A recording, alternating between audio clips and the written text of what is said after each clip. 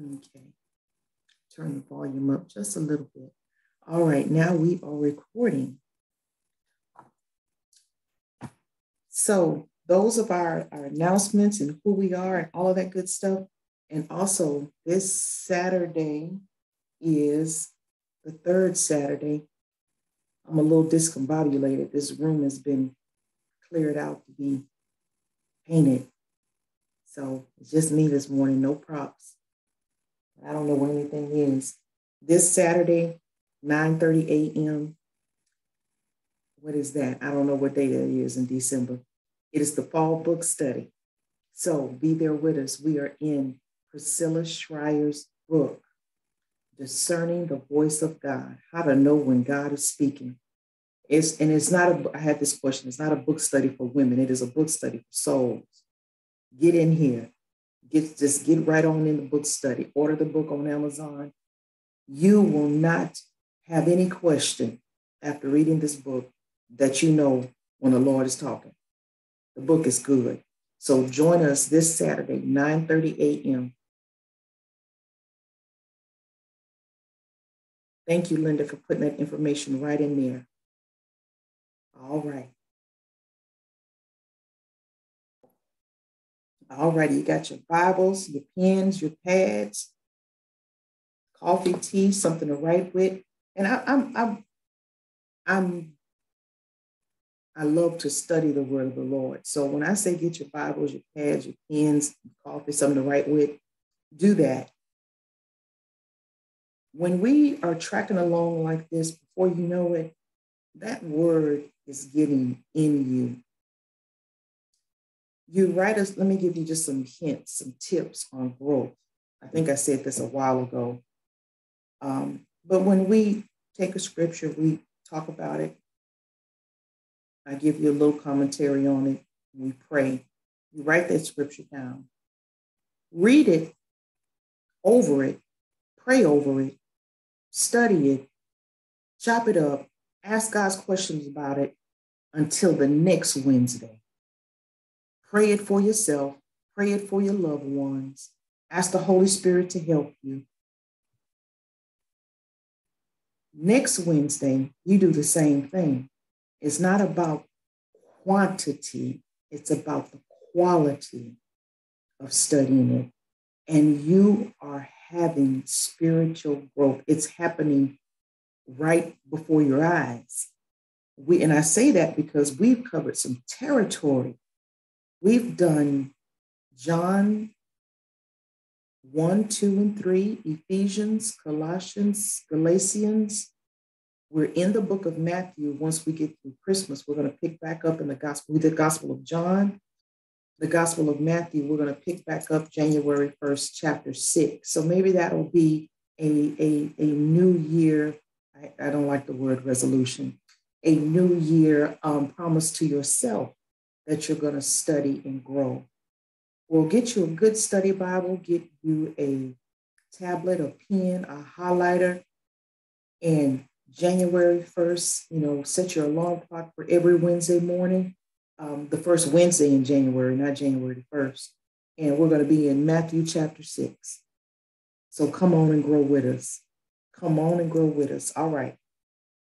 We left off this month, this entire month. Our theme is going to be because he was born. If you get a moment, go to the YouTube channel or the website, because now they are uploaded at the same time. No more delay. And look at the Saturday teaching. The topic has been the same, because he was born. And it's on the Ephesians chapter 1. Beautiful lesson. The lesson was for me. The lesson taught me. The lesson, I may have given it, but I was just an instrument. The lesson, I want to go back and look at it again. That's how rich that lesson was. So, YouTube channel, website, however you want to get to it, it's in the Facebook post. Saturday's teaching session was awesome. Same topic, same chapter, but we went through more of, I think we did 14 verses of Ephesians chapter 1. So today, Still same thing, because he was born. Last week we did verse 3. This week we're going to do verse 4. But I did want to throw a quick plug in there for Saturday's lesson, because that thing was good. That thing was good to my bones. All right.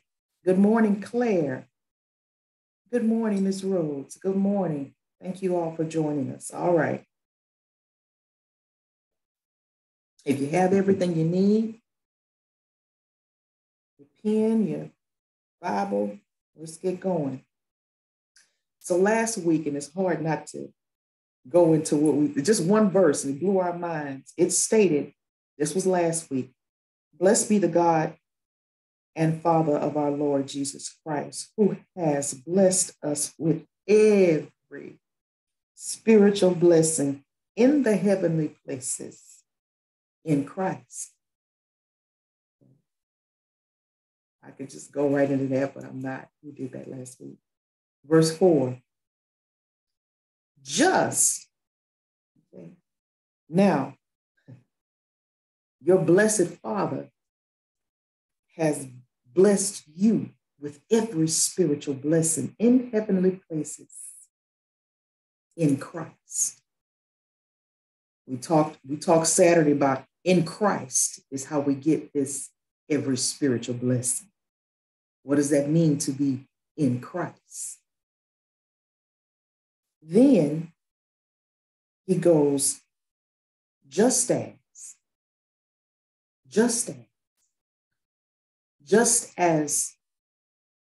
marvelous, just as loving, just as gracious, just as important, just as profound as it was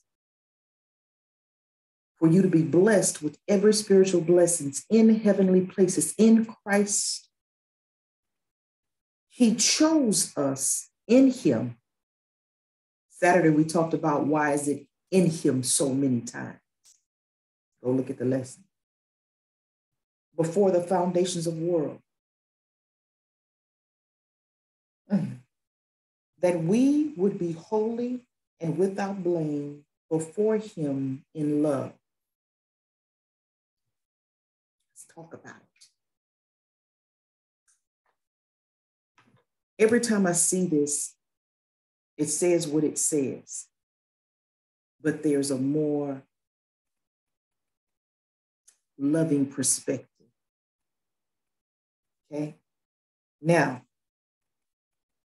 just like he blessed you in Christ, he also chose us in him. When did he choose me? Before the foundations of the world. I was reading that. We talked about that Saturday, what that meant.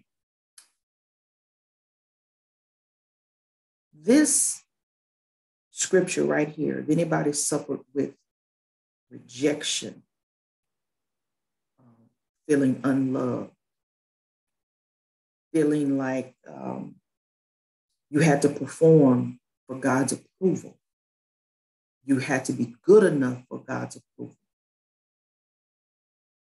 In my Bible and in yours, if it's the same Bible, there's one Bible. He chose us in him before the foundations of the world. Lots of theology about that. We don't have time to get into it, but let's just think about what it's saying. So, as much as I'm going to put this on me, as much as I sinned before I came to Christ and the sin I committed when I came to Christ, let's be real about it.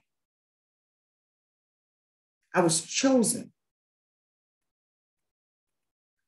before the foundations of the world, before my mom and daddy ever was born. How about that? We were chosen. For what? For what? So not only did he choose me, and we talked about every spiritual blessed in heavenly places in Christ, just as he chose us in him, he was able to do that in his son. We talked about why on Saturday. We're not getting to the Father unless we go through the Son because of the Son's sacrifice. God the Father, God the Son, God the Holy Spirit. One God, three persons, three different roles. Christ's role was redemption of man, to pay the price that God the Father set for breaking kingdom structure. The wages of sin is death. There is no sin in the kingdom. The wages of sin is death. God the Father created the structure. He created us, the kingdom. Okay, one God, three persons. One God, three different roles. One Cheryl, mama, wife, nurse, minister, different roles, but one Cheryl. So God the Son's job was redemption. So everything God does for us will be in him. Because if you don't believe that he paid the price for our sin so that we're reconciled back to God, God is like, I just ain't got nothing for you. You know, the sun gonna rise, the sun gonna set, the rain gonna fall on all my creation. But when it comes to my children, it will be in him that you get to me. Because it was God the Son that paid the price. Paid the price for the structure God the Father put in place. Okay? So, just as he chose us in him before the foundations of the world, I don't know about y'all, but that makes me feel real special and loved. We down here dealing with the rejection of man, the approval of man, being received and loved by man. And there is a God, the God, let me say that, the God of all the universe chose you before the foundations of the world were even laid. I don't know about you, but that makes me feel kind of special to know it, to love him, to walk with him, to believe in him. And it does something inside of me that and see, if he chose me before the foundations of the world, he had to already know I was ratchet, special, gonna mess up. And as mankind, we have the, I want to say audacity, but I don't want to be that strong this early in the morning, not to forgive, respect, or love each other. And here's a God that knew all of us were going to do something, say something, or even be something ugly. He chose you anyway before the foundations of the world. Whenever you have a hard time, so not only does that little comment bust up the spirit of rejection, what it also ought to do is that, God, if you can choose me and love me like that before the foundations of the world, and I have a heart, I hold stuff against people, I got a hard time forgiving. So, Father, I'm going to need God, the Holy Spirit that lives in me, the third person of the Trinity, to help me love and forgive like you. Now, if you get out the way, God can do it inside of you. I ain't telling you something I did read that, but I also know that because there are times that because of hurt and pain, I have to say, God, be real big in me, because me don't want to have nothing to do with that person. Me can just walk on like I don't even see him. But that's not you. That's not what you want your kingdom inherited children to act like. So God that's in me, forgive them and help me be like you.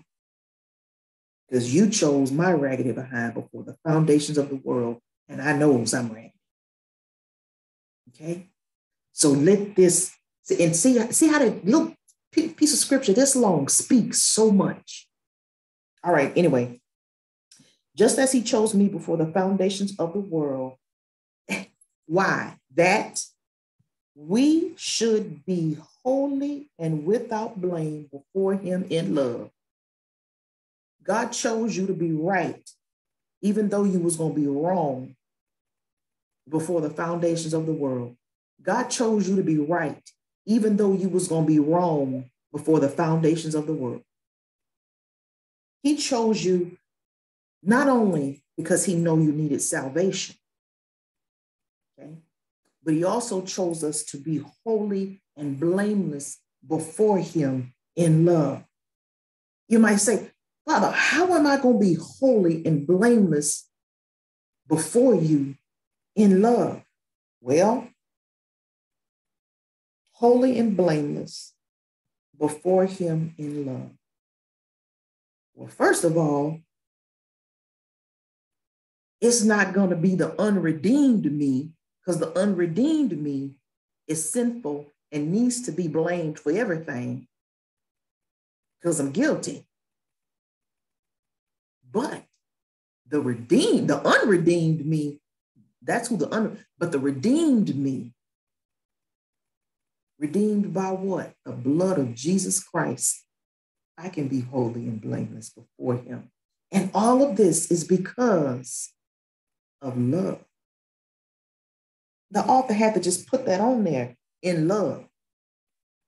In love. When I study and meditate on the love of God, it makes human love look like trash, y'all. I'm sorry, it just does.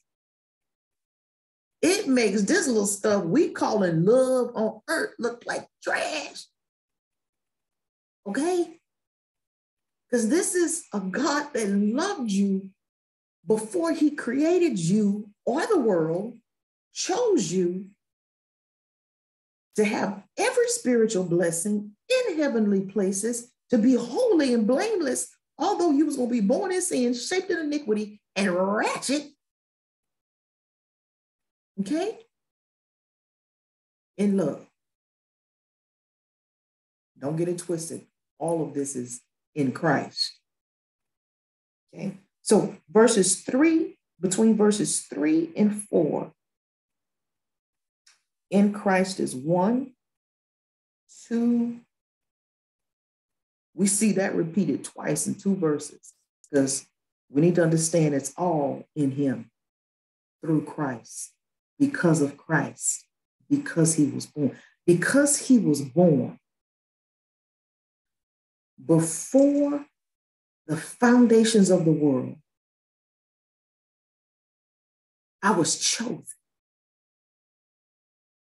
to be holy and blameless, to have every access to every spiritual blessing. And then he just kisses the end of verse 4 and says, in love. That makes human love look like trash. I would rather have this supernatural love surrounding me than anything else. And when I think about it like that, in my spirit, man, I can have joy Christmas time and not have one gift because he was born. Because he was born, look at all I had. You talk about a Christmas gift. Baby, you can keep them little fuzzy socks. I got the love of Jesus Christ. And he loved me before I even knew me. He loved me before I even sinned.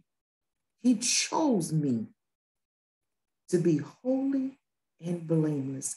That holy and blameless is a metaphor used during the times of the law, that it would be a immaculate sacrifice without no blemish. So using that type of terminology, using that type of terminology, even being in the metaphor of their time, holy and blameless, immaculate sacrifice before him in love. Wow. Wow. That's how God set you up. That's how he set you up. That's how he wants us in Christ. That's how we are in Christ. Why? Why can we be holy, should be holy and without blame before him in love? No merit of your own, no work of your own. How?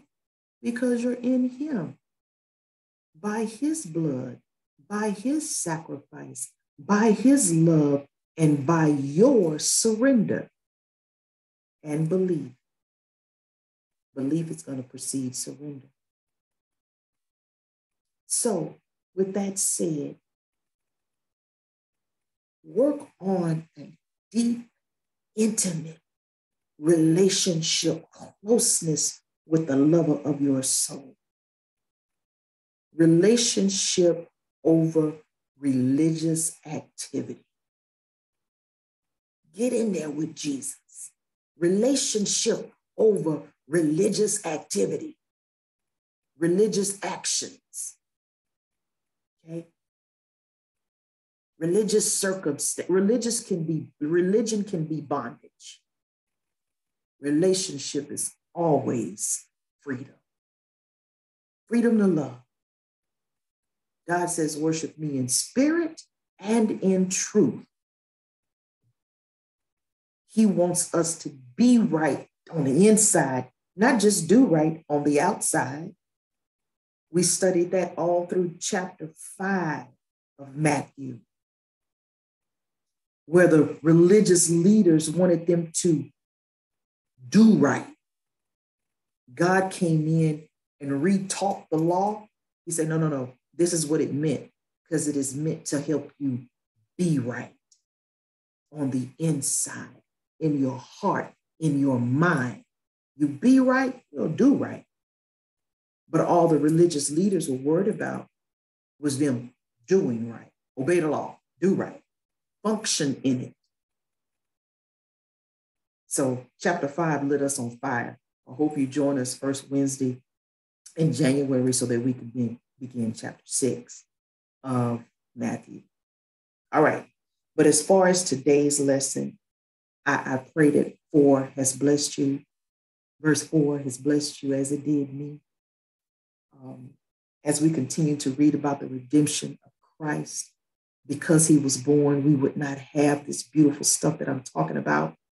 But verse 4, I hope it just expanded in another way that you could see the depth of it spiritually, that you were chosen before the foundations of the world, that you should be holy and blameless before God in love. Love is the caveat for all of it. Why you? Because I love you, because I created you, because you're mine. Okay? Our job is to believe that the second person of the Trinity died for our sins. And because we do that, that's why I keep saying all the way through Ephesians 1, in him, in him, in him. Your job is to believe. Then once you get in him, oh baby, he has all of these beautiful things for us to have in love. Father God, in the name of Jesus, we want to thank you this morning for Ephesians. We want to thank you this morning for this living word. We want to thank you, dear God, for Christ. We want to thank you for his birth. Father, his birth and his death was the best thing that could have ever happened to us. Master, right now, there is so much that I'm praying this word will do inside of everybody listening to it. I pray, dear God, first of all, this message will save. This message will heal. I pray, dear God, that this message will demolish rejection and not being accepted or feeling like they need to be accepted. I pray that this word would demolish those feelings of rejection. I pray that this word would expand the revelation of love, dear God.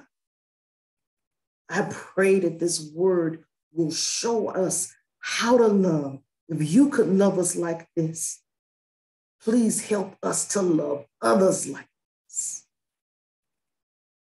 You loved us not because of who we would do or who we are. You loved us because you chose to. Help us to love like you, forgive like you, speak truth like you, live in truth like you.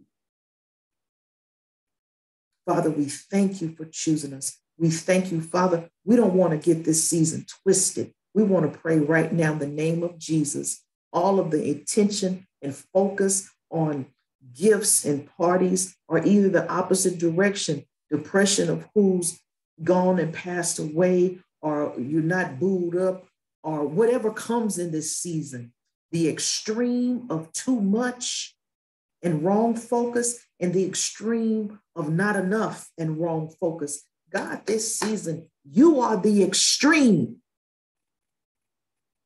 This season of Advent, this season of expectancy, where would we be without you, God? Where would we be without the birth of the second person of the Trinity, who always was, and then he came to be for us? So we thank you. Because he was born, we have hope. We have a chance. We can be counted holy and blameless in love because he was born. And as I continue, because the next generation, God is just, may they get the revelation of how special they are because you love them. Because you love them. May our children's children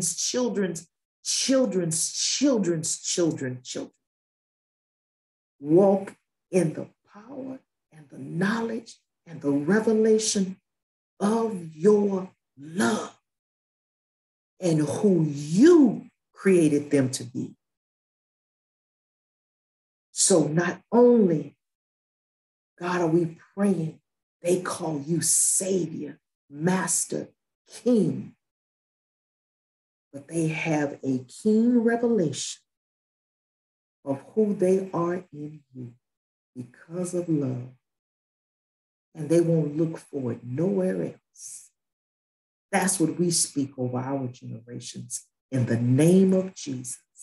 Amen, amen, amen. So whatever emotion that we may be having in this season, because they can come in like a flood, they can be heavy. We are human. My prayer for you is that they don't control.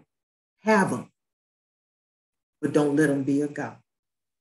Have the emotion, have the thought. I miss my daddy. I miss my grandparents. I miss our Christmas traditions growing up. God knows I do. I'm trying to create my own with these people that live in this house with me.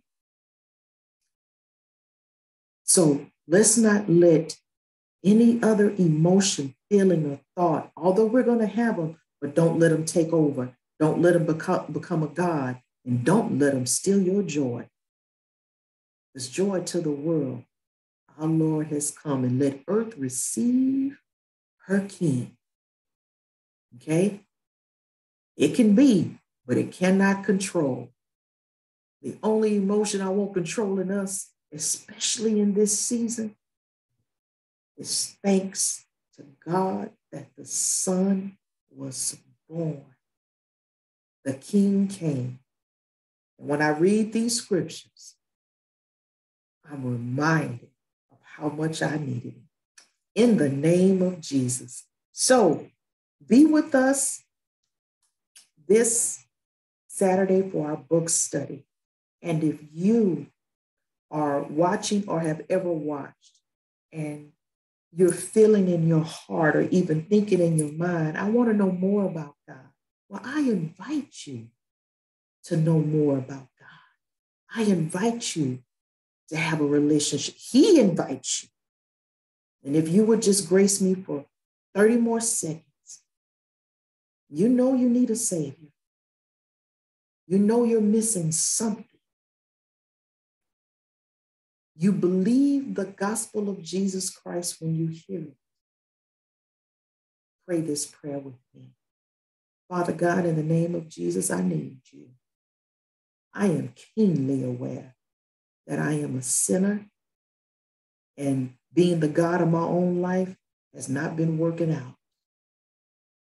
Father, I want to invite you into my life, and I believe you love me, and I believe Jesus Christ died for my sins to redeem me, to save me, so that I can live in eternity, Father, with you.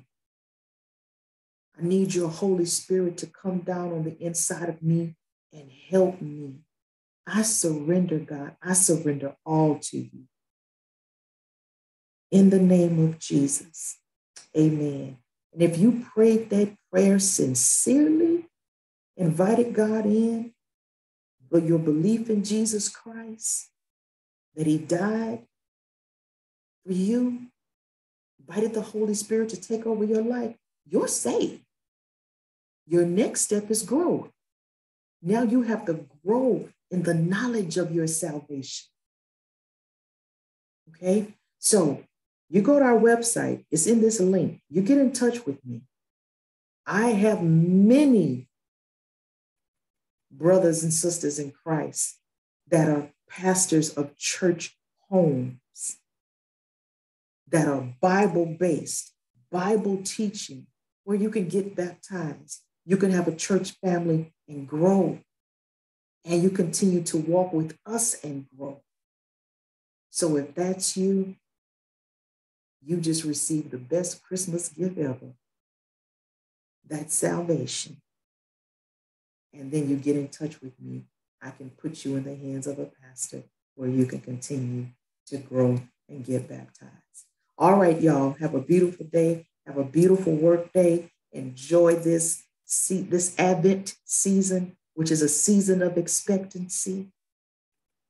Because he was born, in the name of Jesus. Bye-bye for now. And I need you to always remember, God is truly the lover of your soul. Bye-bye for now.